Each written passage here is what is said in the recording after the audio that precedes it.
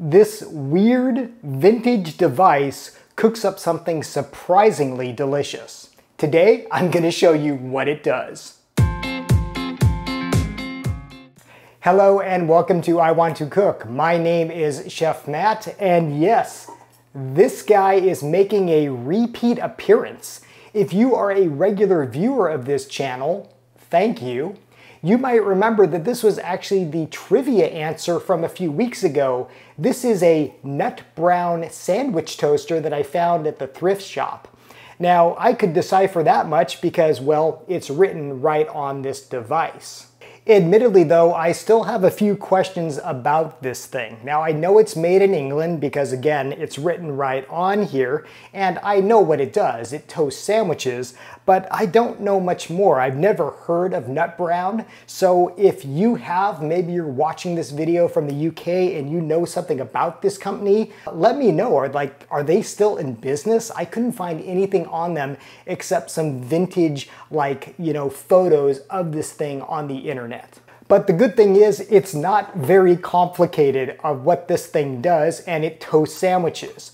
What you do is you put bread and fillings in this device, you close the lid, and what that does is it seals the sandwich and it also browns the bread and melts whatever's inside.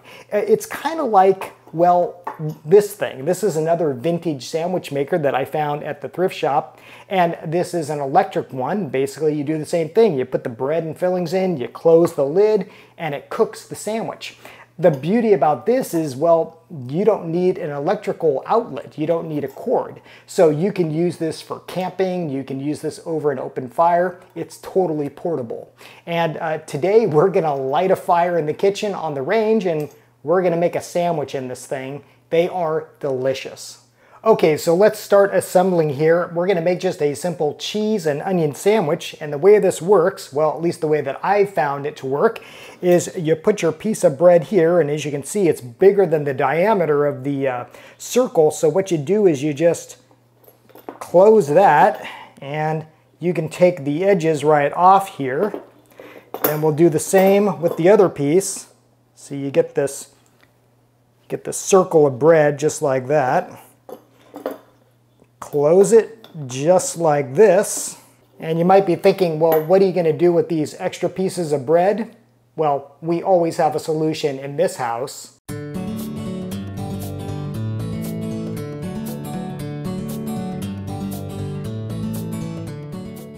If you also find one of these at the thrift store, you can feel free to send any bread our way because Bronco will happily eat it.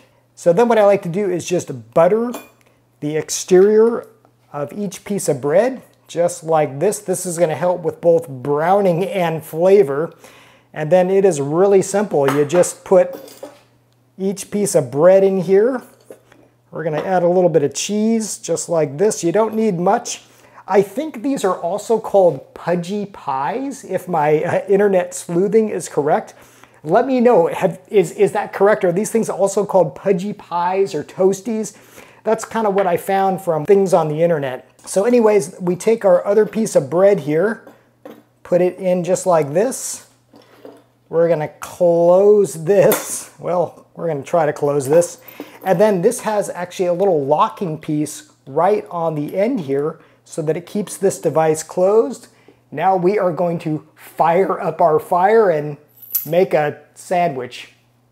Okay, so I've got this thing set over a flame, just a low flame here, and I found that it only takes about 3.5 minutes for this thing to cook. And really, what this thing cooks up is pretty darn amazing in its both simplicity and its taste. So I'm just gonna let this go here. I flip it about every minute or so, and I cannot wait to show you what comes out of this thing.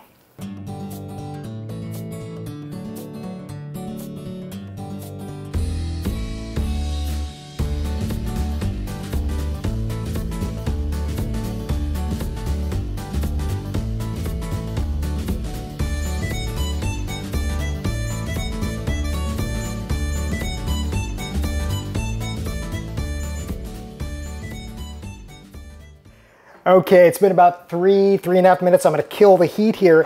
And this is just stainless steel, but what's cool is that with these wooden handles, you don't even feel this getting hot. Obviously, these rods are really hot. This thing is screaming hot, but this is really a clever design because, well, you don't even know it that this is hot because of these handles. Okay, we're gonna release this thing and I'll show you what we made. Okay, let's release this thing here. So we'll unclamp it, open this up.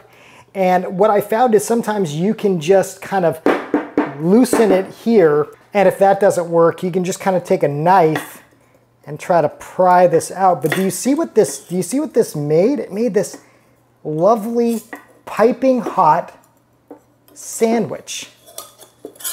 Just like this. Let this guy come out here. And here's what we have. We have this toasted sandwich. Isn't this thing cool? I mean, just look at this. And I think the idea was that because it seals it in, it cooks the ingredients, you could, save these for later, save them for lunch or something like that. But you get this cool little toasted sandwich that is going to be absolutely delicious. So good. So simple. So there you go. That's how this vintage Nutbrown sandwich toaster works. And I guess after you take a bite out of your pudgy pie or toasty, you can have a little Pac-Man here. Okay, trivia time. Last week I asked you to identify this strange device and several of you got it right. We had Thanatos, Lejeune, and One Pan Man 9852 all correctly identify this as a kiwi cutter / kiwi tool. And the way this works is once you cut your kiwi in half, you just plunge it in, you turn it, and what it does is it both segments and separates the fruit from the skin. If you've ever, kind of fussed with a kiwi fruit trying to get that skin off, this tool is a real asset if you like these as much as I do. Okay, for this week's trivia, who is going to be the first to identify this thing, what this tool does? Boy, look at this thing. Is this some sort of I don't know. So if you know what this thing is, or if you have a guess, put it in the comments below. I will let you know the correct answer next week. As always, thank you for watching. Thank you for subscribing. Until next time, happy cooking.